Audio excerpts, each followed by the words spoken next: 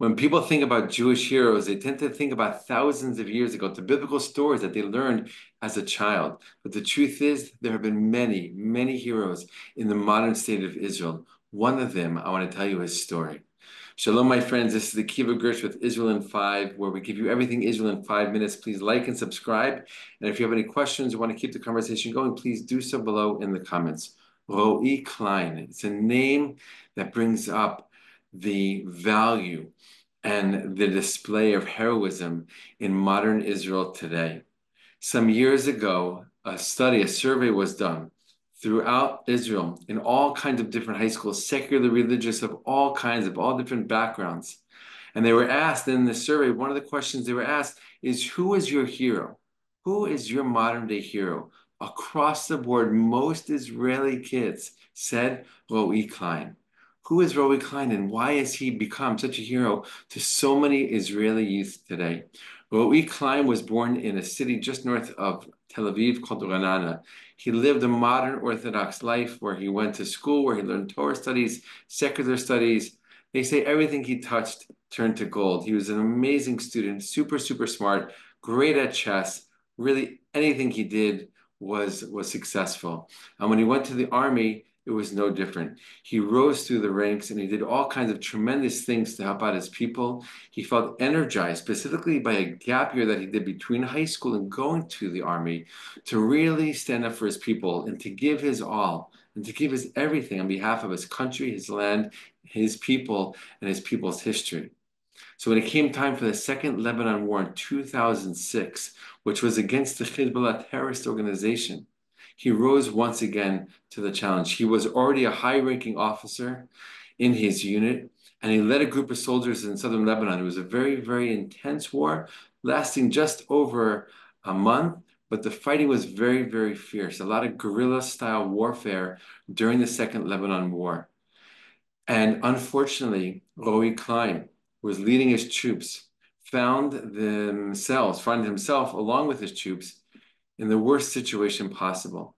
They were in an area that was enclosed on multiple sides, and over a wall, a Hezbollah terrorist threw a grenade. Now, a grenade doesn't take very long for it to explode, and of course, Ro'i Klein knew that. What did he do? As soon as he saw that grenade on the floor with his soldiers all standing around without giving it a split-second thought, what did he do? He jumped on the grenade. He jumped on the grenade, and of course, a split second later, the grenade went off in his body, absorbed the entire explosion. He was intensely injured. He was not yet killed. And with the last life in him, he did a few very, very powerful things. First of all, he said the Shema. Shema Yisrael Hashem Elokeinu Hashem Echad, which is the most important of all the Jewish prayers.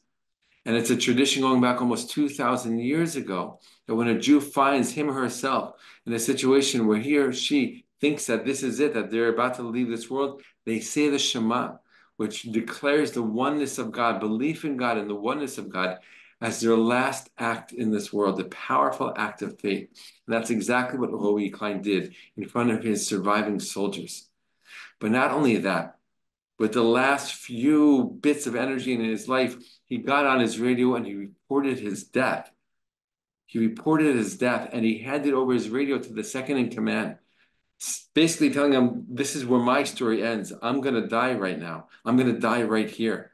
You take over, right? Take care of your fellow troops. It's a tremendous, tremendous act of strength, both spiritual and physical, to use his last physical strength to say the Shema, this powerful, powerful prayer, and make this incredibly strong spiritual statement before he left the world, and at the same time to pass on leadership, right? As his final teaching to his fellow soldiers, to the soldiers who were under his command, right, of what a true leader is all about. A true leader is willing to risk his life, to give his life for the soldiers under his command.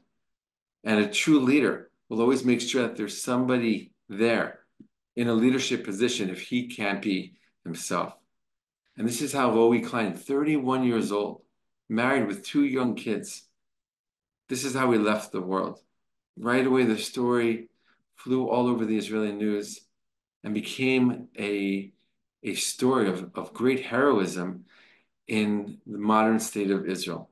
And that's why even years later, when high school students around the country are asked, of all different backgrounds, religious, secular, and all the different versions and variations of Israeli high school students, when they're asked, who is your hero? Are there heroes today? And who is your hero? They say across the board of Ro'i Klein. They look at him as someone who exemplified what it means to be a leader, a Jewish leader, a modern Israeli warrior and leader, right? Willing to give up his entire life, right, for the sake of his people, his nation, and the soldiers that he's responsible for. And for that, we thank Ro'i Klein.